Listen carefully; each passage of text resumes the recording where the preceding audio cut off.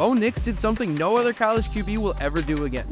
The Oregon QB started his career at Auburn and has been making a name for himself ever since. His 15,302 career passing yards are 5th all-time in FBS, and his 16,965 total yards are 2nd. This past season, he also set the single-season completion percentage record at 77.44, passing Mac Jones. But the one record that is all his own and will probably remain that way for a long time is that he started 61 games in his college career. Thanks to a 5th year due to COVID, Nix was able to start at least 10 games in each of his 5 seasons, and that is how